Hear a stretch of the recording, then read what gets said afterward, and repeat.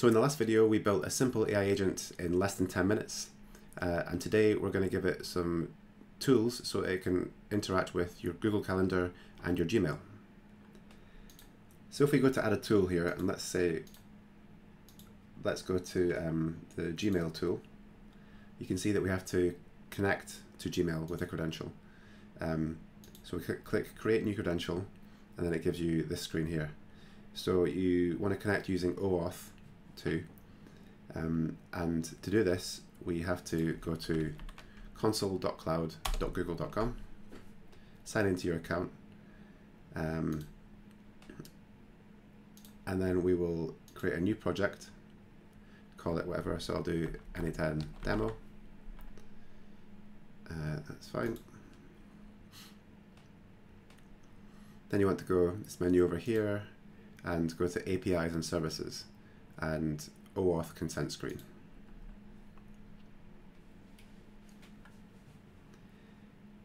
So click on external. This is just setting up so that it allows N8N to authorize you to access your Google account through the Gmail node.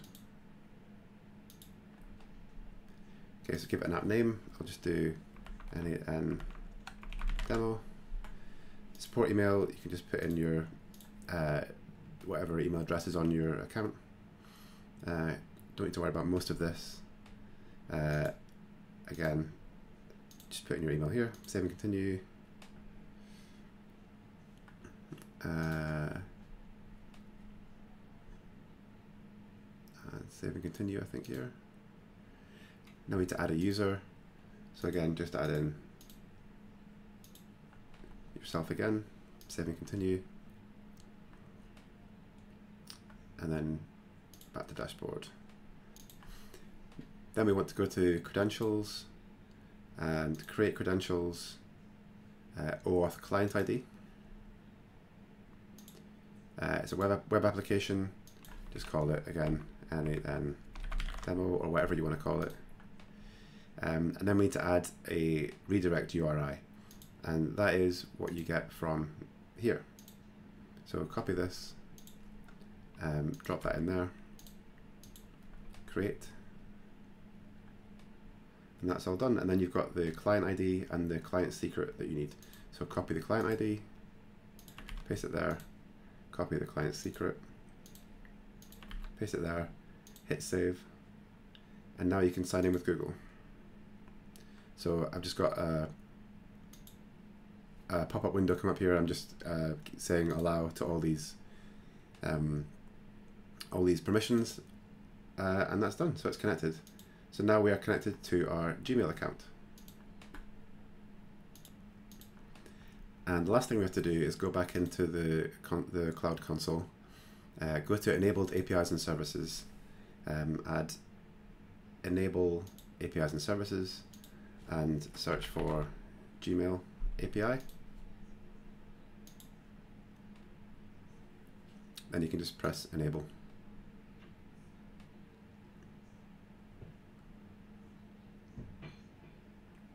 And that's done. And while we're here, we might as well add in the calendar.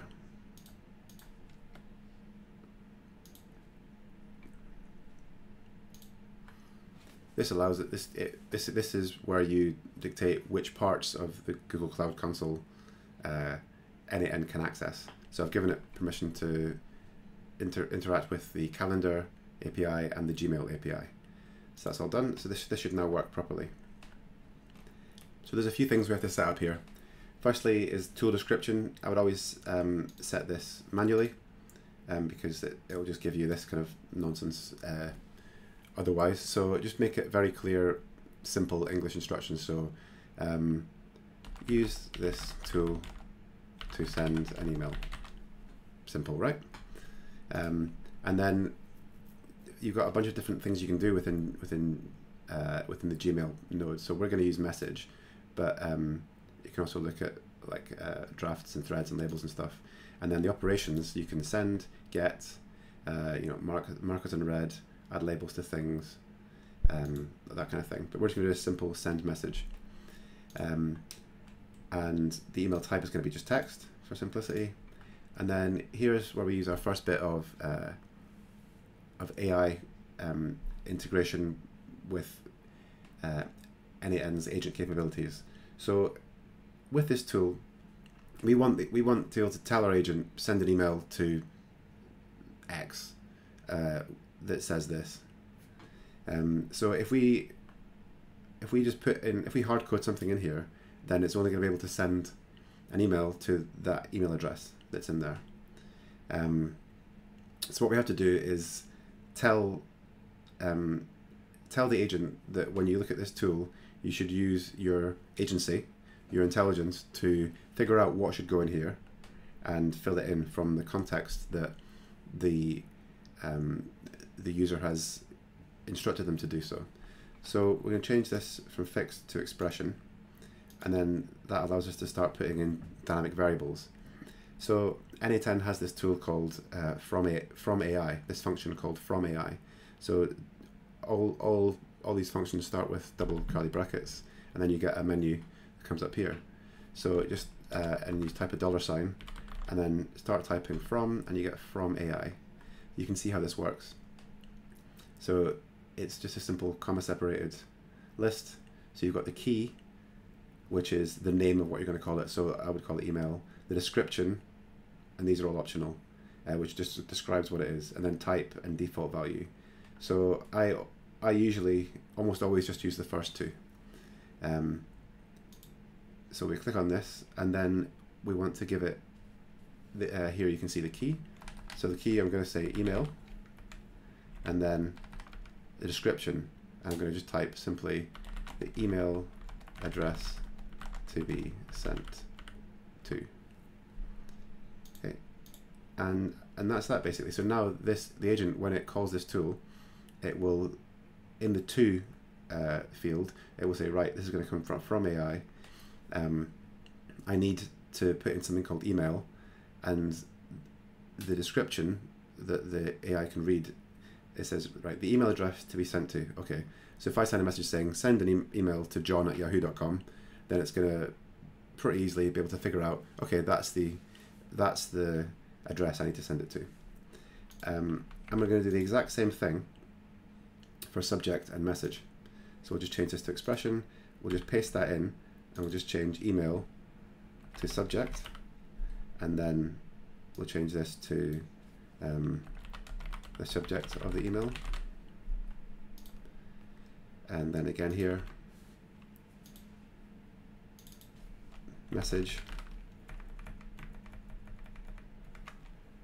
the message, the content of the email. And that's basically everything done there. Also, just make sure you name these properly. Send an email. Okay, so that's done. So now this agent should be able to send an email. So let's try that out. Let's open up chat. You'll notice that I have now moved my face from the bottom left to the bottom right of the screen because I covered the chat window in the last video I did. So let's say, please send an email to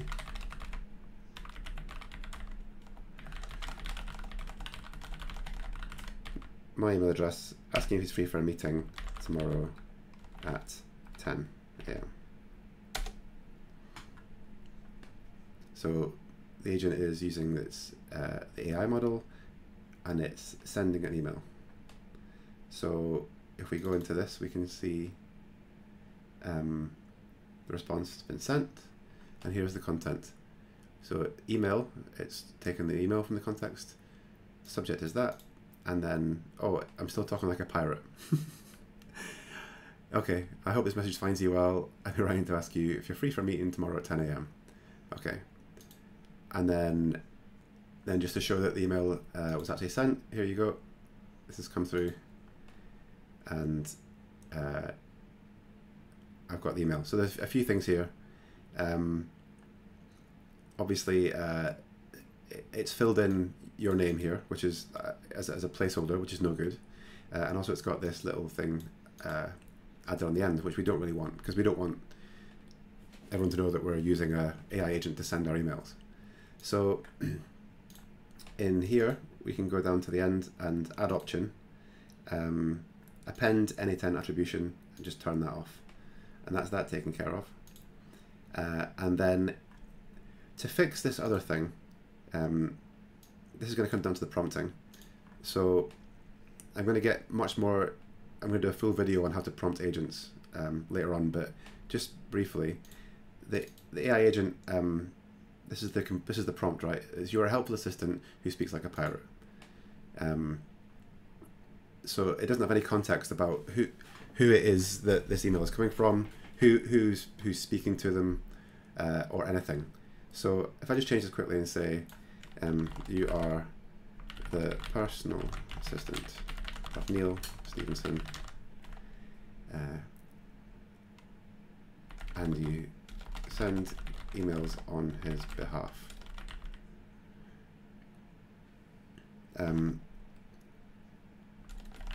As well as help him with various other tasks. So let's keep it really simple for now. So let's save that. Let's try this one more time. Let's just say,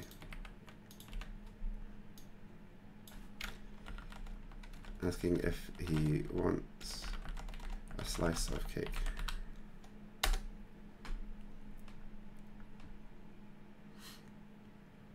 That's done. So let's go back. So now, now it knows that it's acting on behalf of me because it's a personal assistant for me.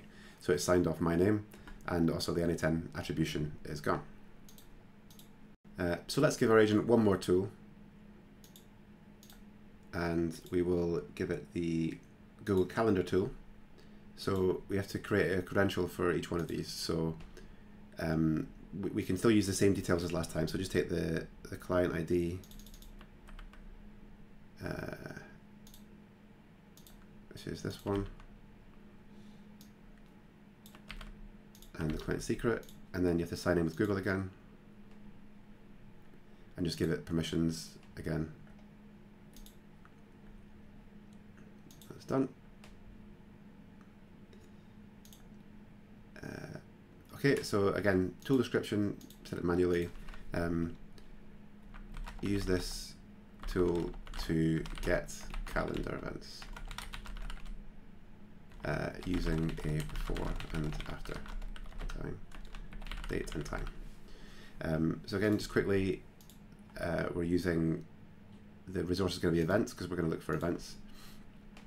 And the operation is we want to get many. So that means you can obviously do creating and deleting and updating events, but we want to ask this agent what's on our calendar, for instance. So pick the calendar. We want to return all. In fact, we'll give it a limit of 10 actually. And then we're going to add in a couple of options. We're going to do after and before. And we're going to use the same trick as last time. We're going to do it as an expression. And we're going to do curly brackets $, from AI. I'm just going to say after date. And we'll say date and time that the event should be after. And then we'll just copy that, paste it here, and we'll do before date and the date and time that the event should be before. So this is because I might say to the agent, what events are in my calendar today, or what do I have on next week? And it can take that, and then it can take that context and create some hard before and after dates, so that it's only bringing back events from a certain time. And it will use that obviously in conjunction with the time function that is in the agent's general instructions. So that should do for that, I think. And then we'll just rename this get events. I kind of hope this works. So let's say, in fact, one sec, let me create an event. Okay, I've just put a calendar event in, record YouTube tutorial video from 1 to 2 p.m. today. So now let's say, what events do I have on today? Hopefully it's going to use the calendar tool. I've got one event scheduled for today, record YouTube video, 1 to 2 p.m. Lovely. So you can already see how this is becoming quite useful quite quickly. So we're going to keep giving this agent more tools, some sub-agents, some better prompts over the coming videos.